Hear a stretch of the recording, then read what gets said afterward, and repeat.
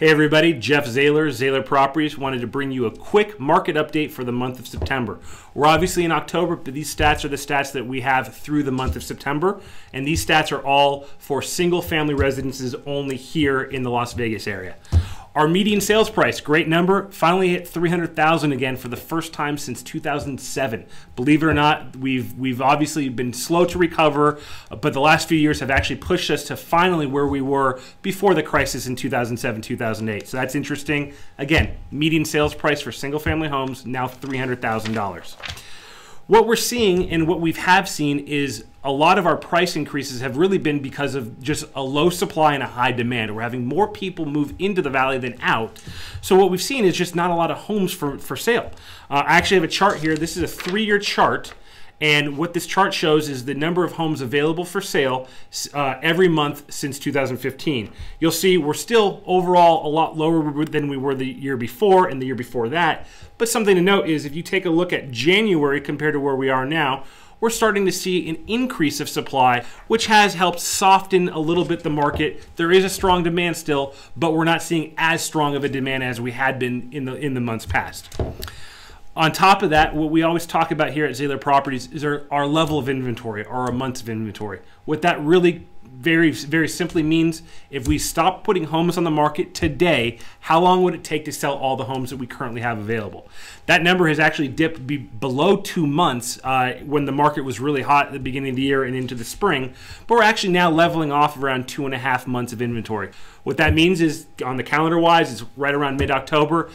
By the end of this year, almost every single house on the market would have been sold, and that's how long it would take to sell the houses.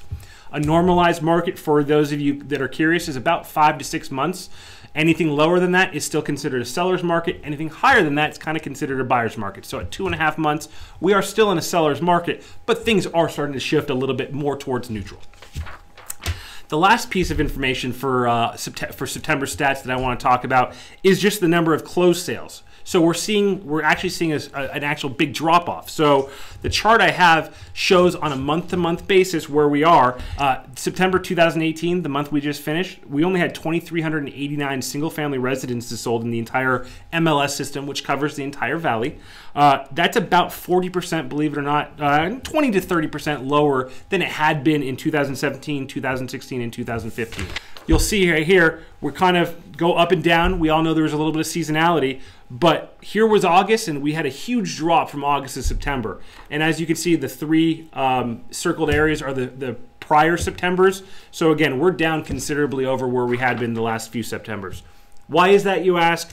Couple combinations. Number one, we're just seeing less, we're starting to see more homes out there to kind of create a less of a demand. Now, there's still a strong demand, but when we have 6,300 homes available and only 2,300 have been sold, that's starting to shift the market to more balanced, a more balanced market. The other thing we're seeing is obviously the rising interest rates have allowed some buyers to kind of be priced out of where they wanted to buy. If they were able to afford a $300,000 house when the rate was 4%, they may be only be able to afford a $275,000 house now that the rates are a little bit closer to 5%. That's a big difference, and what we're seeing now is some of us as buyers are simply getting priced out of the market. So in closing, we're still seeing a strong market. We are seeing a shift towards more of a neutral market, which is good for some of our buyers. However, we still need to pay attention to interest rates. It's a really big thing that's really causing some buyers, again, to kind of double check or triple check their numbers to see if getting into the home buying situation is what they want to do.